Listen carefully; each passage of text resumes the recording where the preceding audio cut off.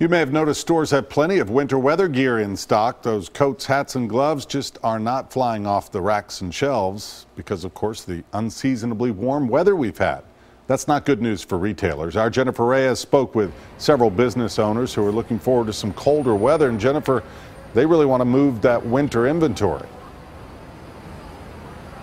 They do, Rory. They say they've been holding on to that winter weather inventory, hoping for a drop in temperature, but they say not all is lost. This warmer than usual weather has actually been good for business.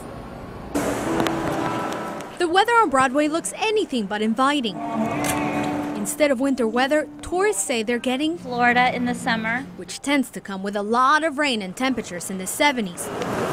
Instead of winter clothes, tourists are wearing t-shirts and shorts. It doesn't sound bad, but it's not what the Linton family was expecting. no, we were hoping for snow.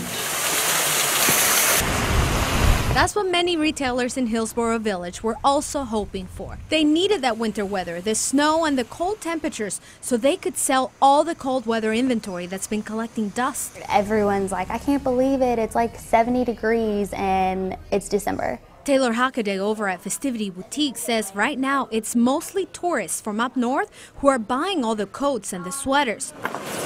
But not all is lost.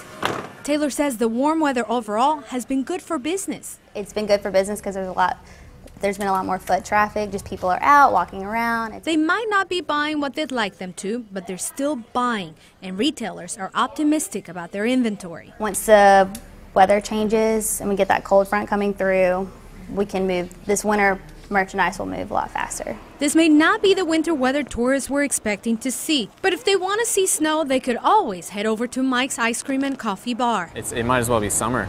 Yeah, that's what it's been like. It's been like a line out the door for a few days now. This rainy Florida-like weather has them reaping in the benefits too. Ice cream business is good. Yes, ice cream business is good. The food industry is doing really well, really good as well. They tell us that they've seen more people going out to eat, and that's been really good for their business. And of course, all of this is great for our economy. Reporting live on Broadway, I'm Jennifer Reyes, News Channel 5.